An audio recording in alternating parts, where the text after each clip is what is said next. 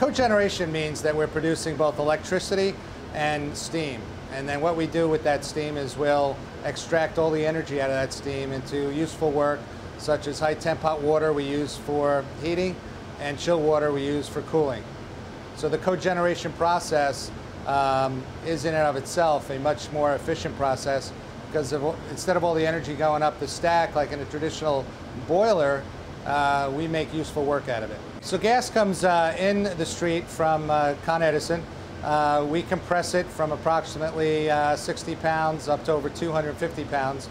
That's fed to the inlet of the gas turbines. Okay, the gas turbines are essentially jet engines, just like hanging under the wing of a plane. Instead of thrust to make the plane fly, we produce rotational energy and spin a generator that produces 5.5 megawatts of electricity per gas turbine. We then take the exhaust of the jet engines, we make steam, we run that steam through steam turbines, and then we run the exhaust of the steam turbine through a steam-driven chiller and make another 2,000 tons of chill water for refrigeration. The CoGen plant is really the hub of our sustainability and energy efficient delivery of utilities for the university for the next 30 or more years.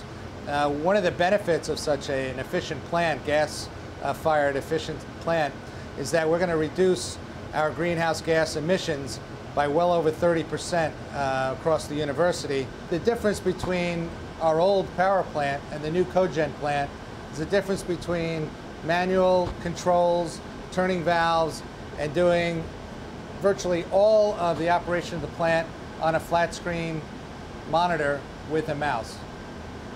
Virtually every aspect of the plant, the chillers, the turbines are all controlled on all these screens right here.